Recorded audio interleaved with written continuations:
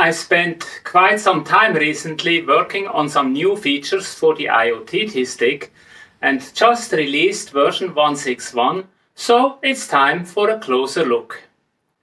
Welcome to the IoTT channel, I'm Hans Tanner. A special welcome to all new subscribers and welcome back to everyone else. I'm happy to see you back here. As always, the new version is available on the GitHub page listed in the description below. To install it on the IoTT stick, you download the zip file and extract it on your hard drive.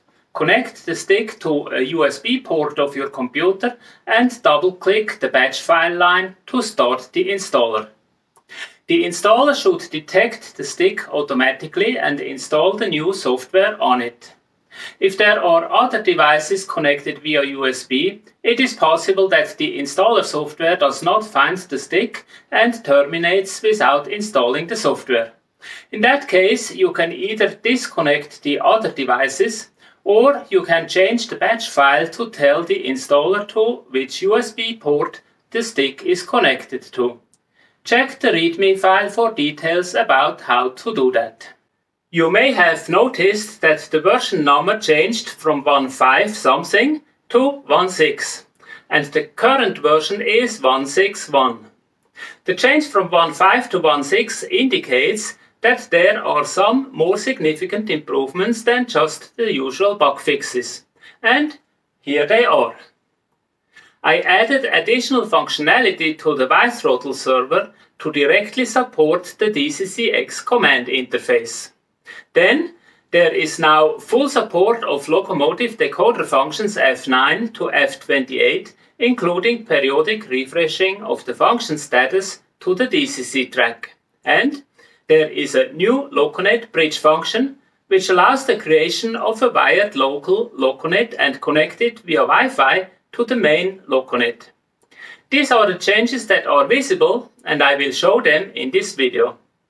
Underneath that, hidden inside the stick software, are some changes behind the scenes that allow for even more functionality in the future. Most importantly, I added multi-client capability to the WebSocket interface, which means that IoTT Stick web pages can now be opened on more than one device at the same time, and runtime data is sent out simultaneously to all active instances. Furthermore, I made the Loconet over TCP server accessible via WebSockets. This allows for a web page-based throttle in the future, and in fact, I already have a modified version of the DCC EX WiThrottle that uses Loconet over TCP over WebSockets and therefore does not need a USB serial connection. The only problem is that the DCC EX WiThrottle user screen is not written to adjust well to a typical smartphone display size, so I'm not pursuing that path any further for the moment. So that's the behind the scenes changes, and now back to the visible new features. First, the WiThrottle server. As in previous versions, it is activated by clicking the WiThrottle option on the node configuration page. This then activates the WiThrottle tab, which brings up the WiThrottle configuration page. At first glance, there is not much that has changed. There is still the field to set the port number. In most cases, this is 12090. In the options section, you can select how the power button should work. On a larger layout, it is normally not a good idea to let any user shut down the command station, so my preferred option is toggling between off and idle.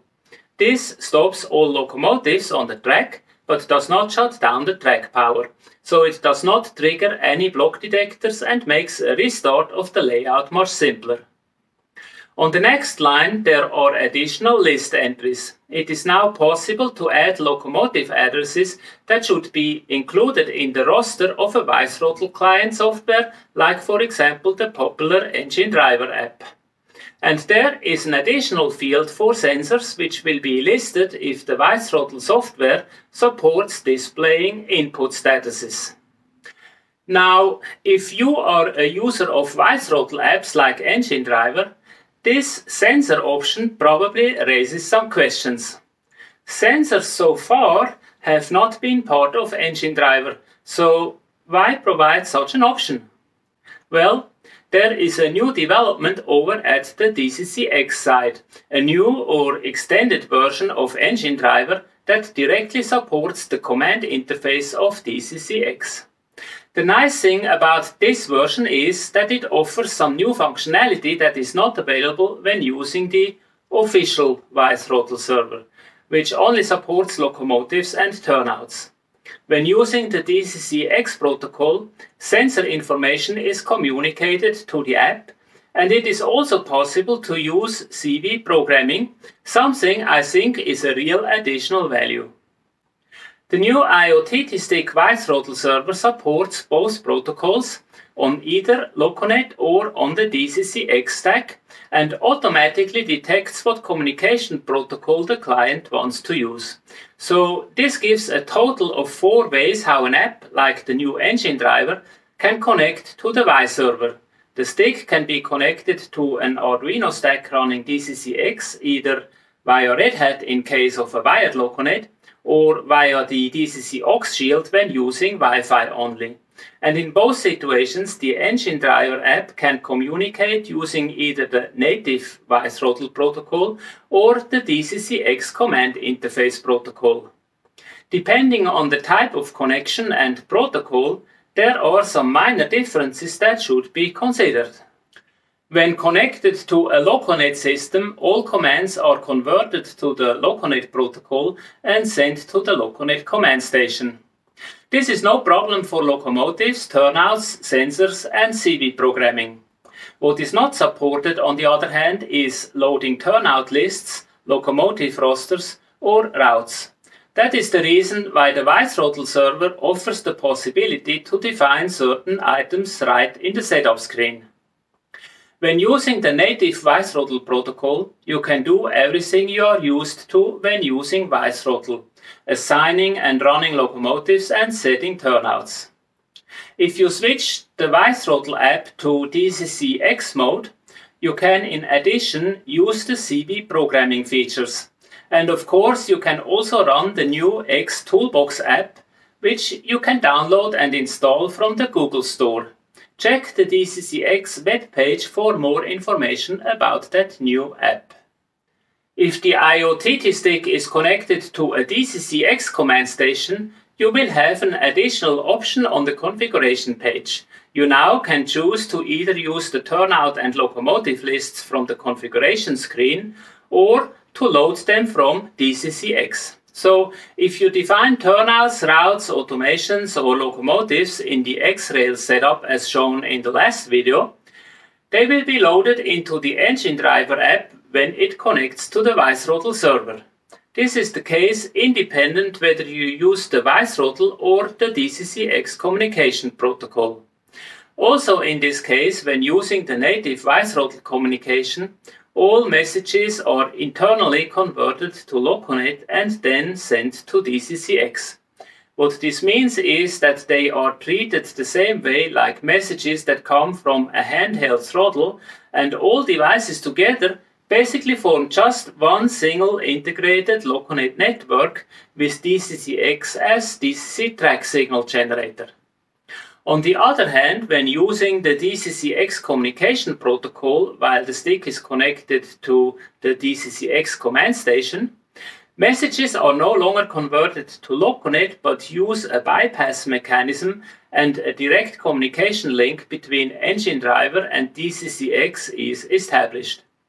The advantage of this is that special DCC EX commands like loading and executing routes that are defined in X-Rail is working as well. Routes are displayed in Engine Driver and can be triggered using the route buttons instead of going through the hoops of using a switch address to trigger them as shown in the last video. The only exception from that direct link between Engine Driver and DCC EX is that you still can choose between loading the turnout and roster lists either from the WI server setup or from the DCC EX command station. If you choose to use the data from the stick setup, The commands to load the lists from DCCX are intercepted and the setup data from the configuration screen is used instead. So you have options, and the best is the two communication protocols are not exclusive. You can connect one smartphone using DCCX format and another one the native WiThrottle protocol, and if you wish to do so, a third one running the X toolbox. Whatever you like, the IoTT Stick WiThrottle Server will automatically detect what protocol the client you connect to is using and treat it accordingly. The second major new feature is full support of Locomotive functions F9-F28. These higher functions are a little bit of a problem, particularly on older command stations like my Digitrax DCS100. The reason is that they are not defined in Loconet. The original implementation of Loconet only supported F1 through F8. In later versions, support for F9 to F12 was added. Now, there was always the possibility to activate these functions by sending DCC packets over Loconet, but the problem with this approach is that these commands were not added to the refresh buffer of the command station, so in case the track contact of the locomotive is interrupted for a moment and the decoder resets, the information is lost. The new feature, which is activated on the node configuration page by checking the refresh F9 to F28 checkbox, solves that problem, and here is how it works. The stick is monitoring the Loconet traffic for DCC commands for these higher functions. If one is detected, it updates the function status for this particular locomotive and adds the information to a timer. This timer then sends out refresh commands to the command station so that the decoder is periodically updated with the complete function information. You can see how it works when watching the Loconet monitor. When I send a command, for example, from WiThrottle to activate function F23 of Loco25, the Loconet viewer shows the DCC packet that gets sent to the track. The DCC command controls 8 functions, F21 to F28 in that case, in the same function group. So what we see is bit 2 set, which gives the value of 4. As soon as the function is active, the refresh loop kicks in and keeps sending that command to the track. In this example, only one refresh command is active, but if I activate another function of a different locomotive or a different function group of the same loco, a second refresh command gets added. Of course, this increases the Loconet traffic if there are many active functions, so I made the refresh rate adaptive. If there is only one function to be updated, it will be done about every 2 seconds. If there are many active functions at the same time, the refresh loop is limited to 10 messages per second. And of course, if all functions in a function group are off, the refresh of that group is no longer needed and stops to avoid unnecessary traffic. If you have several IoTT sticks in your network and you want to use this feature, you just have to activate it on one of the sticks. Which one does not matter. It will then take care of the function refresh problem for the entire network. The third new feature I want to show here is the Loconet Subnet function. This feature allows you to connect wirelessly to a remote Loconet and then feed the information back into a wired Loconet. I have covered the techniques for that back in videos 75 and 76. At the time, I implemented the functionality using separate tools like Node-RED, but now the feature is available in the IoTT stick. To make it work, the command source of the stick must be set to either LB server client or Loconet from MQTT. Those are the two methods the stick supports to receive Loconet commands via Wi-Fi. You then activate the Loconet Subnet function checkbox in the communication server section of the node configuration page. Then you connect the Loconet interface to the IoTT stick and power it with a 12-volt DC supply. This is needed as the interface acts as local Loconet master and therefore needs to provide the power for the Loconet signal. Now you can connect any Loconet device to the Loconet side of the interface. In this example, I am connecting a DS64 switch decoder. Note that I do not connect track power, so the only way for the DS64 to receive turnout commands is via Loconet. Now, when I issue a turnout command for turnouts 1 through 4, the address range the DS64 is set to by default, I see the stat LED briefly blinking, indicating that the command has been received. And if I connect a button to one of the input lines of the DS64, it triggers either a block detector or a turnout message, depending on the DS64 settings. In both cases, I can see the commands in the Loconet viewer connected to the command station. So the function bridges from one wired Loconet into a local wired subnet via Wi-Fi or MQTT, so it allows to extend your physical network around the globe if you want. Of course, depending on the distance and the used network method, there may be a little bit of a time lag, so running a physical throttle with relatively tight timing restrictions from the local subnet is not recommended. I had some success with it, but it is not really reliable. On the other hand, it works great for extending typical output and input functions like turnouts and buttons or block detectors. The other limitation is that the interface only can bridge the Loconet signal, but not the DCC track signal. But you can always use a universal panel to bring the DCC information back to the local Loconet cable.